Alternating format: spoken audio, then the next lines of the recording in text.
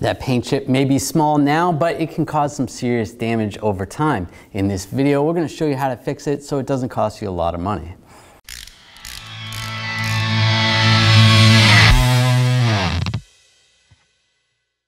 When you have a little chip like this and you leave it over time, it's going to turn into a chip like that. Eventually, you'll end up with some rot like this, where the paint is starting to flake up underneath. And over time, you're going to end up with this. So how do you get most of these paint chips in your paint? Most of the time it's from being on the highway and you get sand blowing in your face, or even some rocks.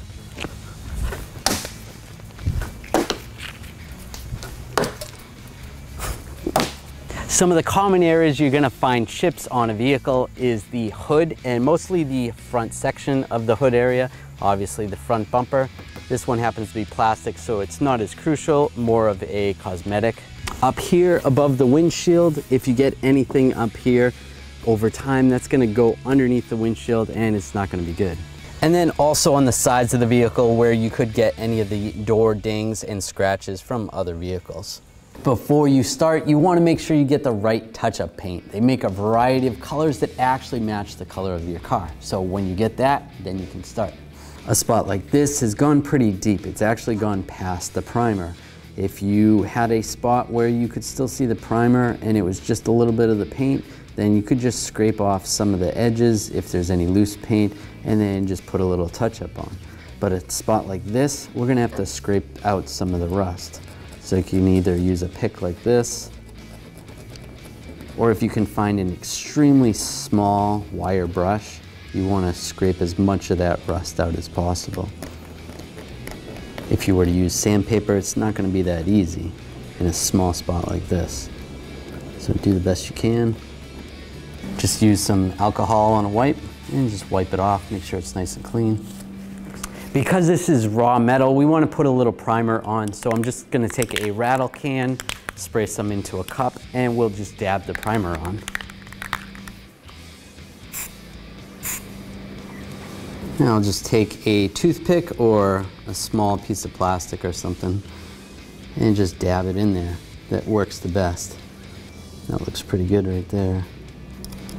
Probably a little too much. And then let that dry. And then take the paint. And sometimes the brush that comes with the touch-up paint is a little bit hard to use. You can try to dab it in there.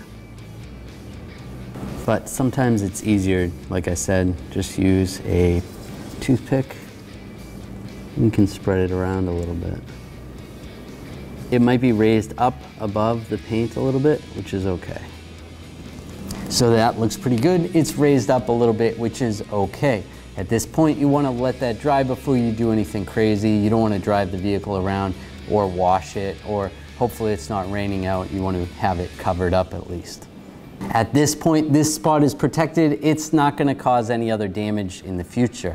If you wanted to make it look a little bit smoother, you could come back with a wet sandpaper and try to buff it out, and hopefully you don't bleed through it, and you should be good to go. So looking at a spot like this, maybe this is something that you just happened and you want to take care of it. You want to fix it up before you go to a body shop, or maybe you're never going to fix it, but you want to protect your car so it doesn't get any worse. As you can see, there is some rust starting to build up, so the primer is gone from right there, and then the other scratches, that's where the paint has just been scratched, or the clear coat, and it has not gone down to metal on those areas.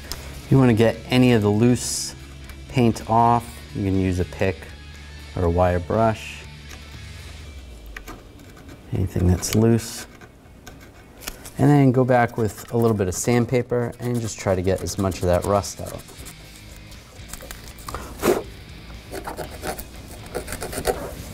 So that looks pretty good. And just again wipe with some alcohol. This is obviously an area that's way too big that you should be using touch-up paint, but this is just to protect it. So we'll just take a little bit of primer. You could use a brush. Looks good. You might need a couple coats on this. And the goal is just to protect it.